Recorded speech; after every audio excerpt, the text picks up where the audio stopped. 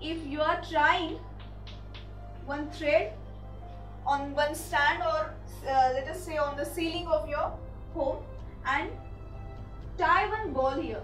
You can tie the small rubber ball and just give some movement, just stretch it on one side and release it. You will see that this ball will start moving from this position, means from left to in between it will come, then it will go to right, means it will perform motion. But after some time you will observe that ball will stop moving. Why this happens?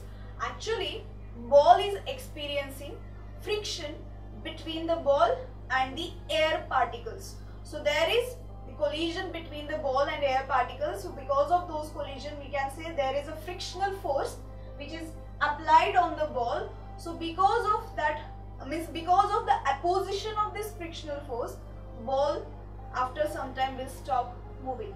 So we can see in all the mediums friction is there. So we have two types of contact forces. First, that we have studied muscular force, and secondly